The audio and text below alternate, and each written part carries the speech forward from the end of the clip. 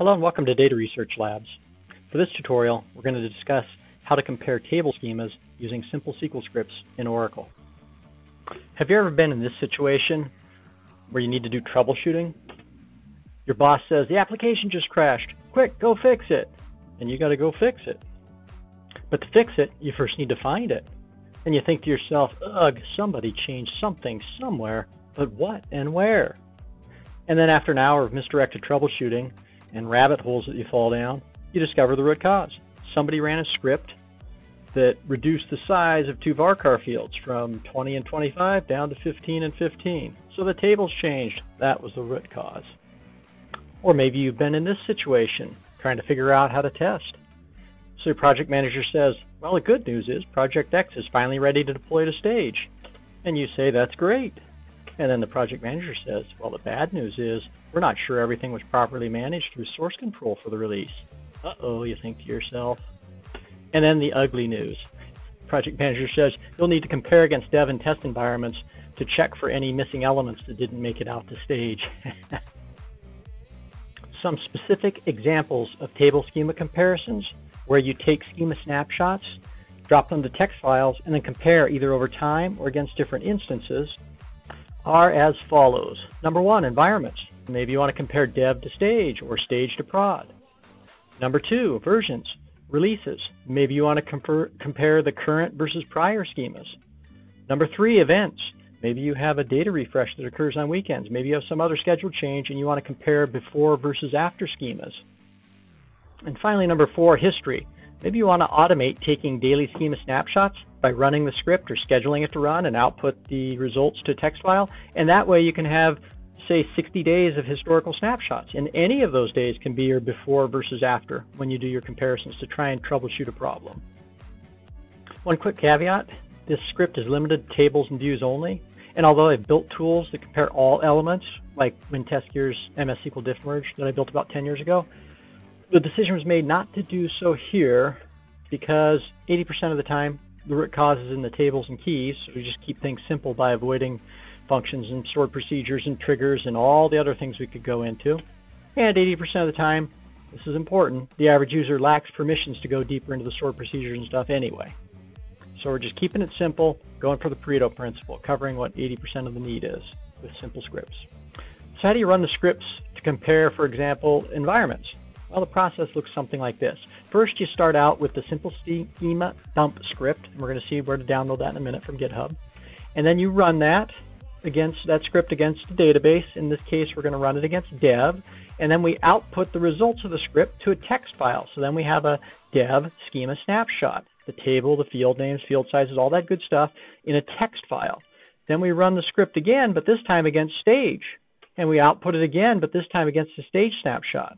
And then you use your favorite text diffing utility, and you compare the two text files, and you get a side-by-side comparison that quickly identifies, hey, here's the few areas that are different. How do you run the script to compare against history? Well, the process looks something like this. You start out with the same simple schema dump script. You run it on day one, get a snapshot. Run it again on day two, get a snapshot. Day three, get a snapshot. Day four, get a snapshot. And then on day five, you run it and get a snapshot, the text file. But an event happens and you want to know, oh, I want to compare day 5 against day 1. Use your text diffing tool, load up the text file for both days and compare, and you'll quickly identify any elements that are different. And the demo for downloading the scripts. Go to, in a browser, github.com/dataresearchlabs, HTTPS, just like that. When you land on the homepage, go to the SQL scripts directory, click it. It isn't going to look like this for you when you get there. There'll be Oracle, SQL Server, MySQL, etc. But right now, it's Oracle and Schema Diff all in one link. Work your way through, browse down, and then you'll see the simple schemadump.sql file.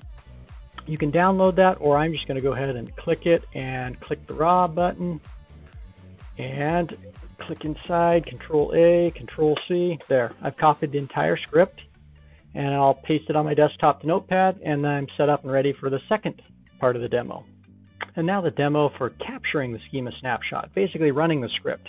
Now I'm going to use dbeaver an open source universal IDE. I can point it to Oracle, MySQL, SQL Server, whatever.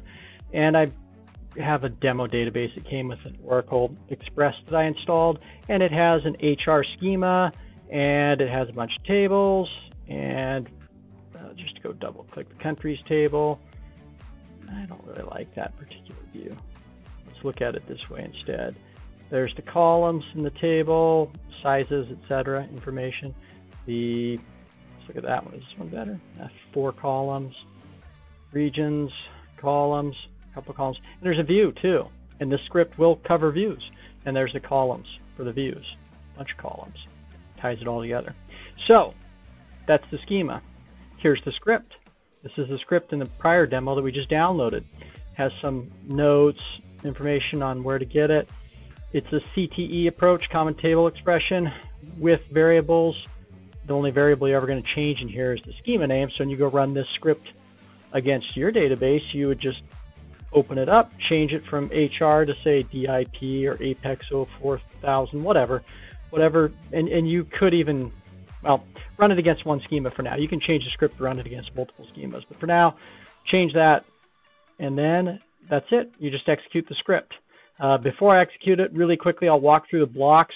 There's a base table where it goes out against the information schema, the all tab comments, and it figures out that, I want the schema to be HR, so go grab a list of all the tables, and then start tacking on metadata for the tables, and tacking on data type, and tacking on whether it's nullable, and tacking on whether it's, or what its ordinal position is, column 1, column 5, tack on, or stitch that all together, and then keys. It goes in and looks up the primary key, unique key, foreign key, and takes all the columns, puts them in a common delimited list with list tag, etc. And then it ties it all together at the end and gives you a nice output. So there we go. We're going to run this script pointing to the HR schema. And run it. Yeah, pause. Okay, trying again. I set the database up, configured the connection, and I'm going to execute the script, and it runs, and there it is. I have my output. And I had it format so it doesn't repeat HR and doesn't repeat the table name over and over. It's easier to find the differences. So there's my script, and I can save it out various different ways. I'm just going to go old school, highlight, Control-C to copy it, and minimize this guy. I'd already run this, 2 days ago? And now I have an empty 0 KB file set up. So I'm going to double click that. I'm going to paste my contents in, hit X, yes to save it, and voila. Notice the size difference. So let's go in here on the next demo, and we're going to diff these. And the demo for comparing the schema snapshots. I like SourceGear's diff merge, and it's a one-time download. I recommend you go look that up, sourcegear.com diff merge download, and just download it and install it. It's freeware. You can install it once and you'll be good for years. So I recommend that one, or another one I haven't used in several years, but which is a good one that's also free, is ExamDiff. Not Pro, that costs money if you need it, but just ExamDiff itself. Presto stop. So if you go here, and you can download that as well. But I'm going to demo with SourceGear diff merge. And here are my 3 files from the prior demo. And I want to compare the file I just created, snapshot, schema snapshot, right now, today's date, May 7th, 2021. I want to compare it against the file I created 2 days ago. So I highlight both with the control key. So click with the mouse pointer, control key down, click with the mouse pointer, right click. And once diff merge is installed and you run it one time, you get this nice context-sensitive help, which I love. So there's a diff merge, and I can compare it. So I want on the left the older 05, and on the right the 07, the 57. So I'll click that. It's going to ask me again. I could swap them. You'll notice that the date times change, but I want 05 on the left because that's the earlier version. Hit OK, and voila. There's my differences. I really like this side-by-side view. Oops. Shrink that down and widen it out.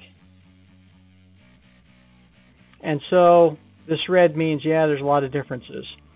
What are they? It's just white space. And so what's going on is In the 5.5 version, I had a bug.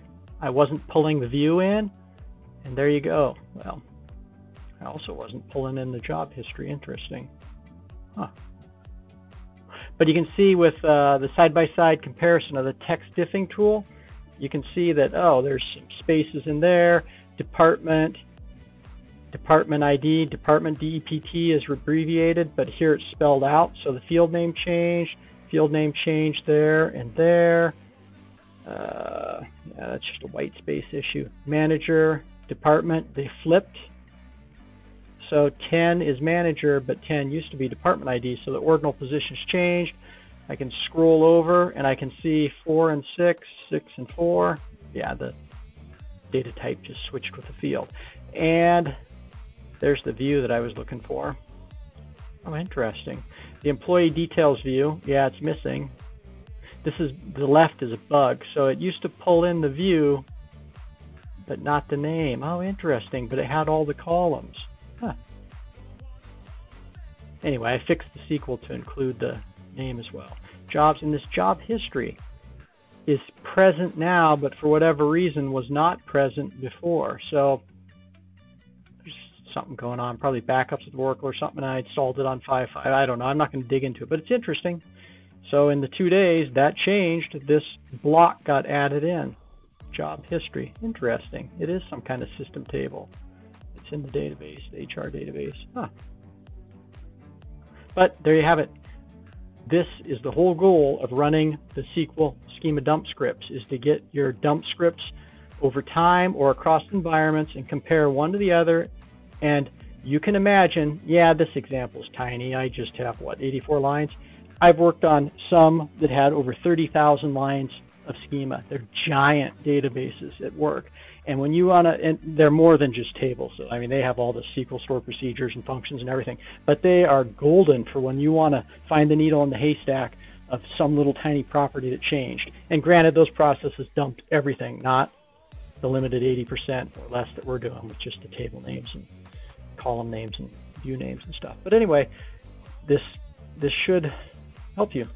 If you're a typical data analyst with limited permissions and you want to go in and find out what changed in a great big schema, what tables and columns change. Wow, you're still watching. Well, thank you. And bonus tip for you. This script uses the information schema. And here on Wikipedia, why that matters, those information schema views are ANSI standard.